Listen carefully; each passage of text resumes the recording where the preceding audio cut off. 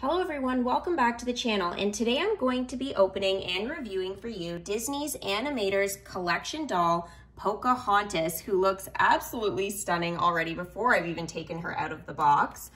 So I'm going to show you guys the sides here and the back because I think there is so much detail on the box that looks amazing. Like we can see a sketch there of Pocahontas and Meeko.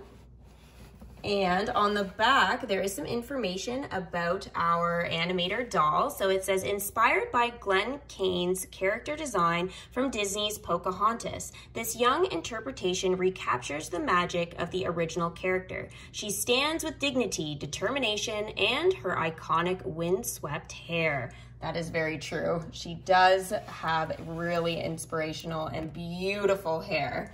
On this other side of the box, there is a beautiful sketch of Pocahontas and Flint together. So I think that is really beautiful, and I cannot wait to get my doll out of the box. Here is young Pocahontas, who is a spirited Native American Disney princess who stands 16 inches tall. She has beautiful brown eyes and long flowing black hair.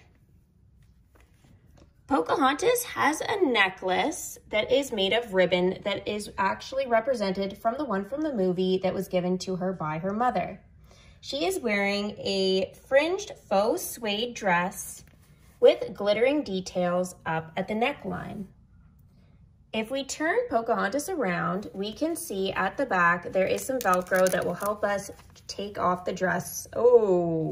And we can see here, the dress is actually bled a little bit onto the plastic of the body, so that's not good. That's unfortunate. So other than that, I would say the doll was pretty close to perfect. Okay, let's turn her around and take a look at her feet.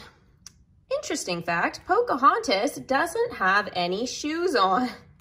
Oh my goodness.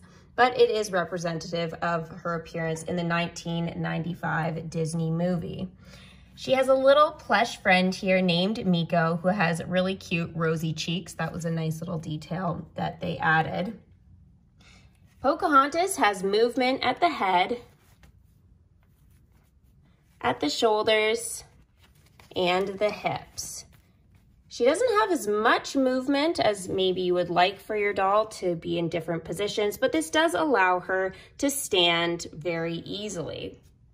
I totally love this Disney animation collector's doll. She is super cute. I was disappointed though about the dress bleeding onto the plastic, which is supposed to represent her skin, so that was sad. But other than that, I was really happy with the doll, and I think is a wonderful representation of young Pocahontas. I hope you guys enjoyed this video. If you guys did, don't forget to give it a thumbs up, and I will see you guys for the next video.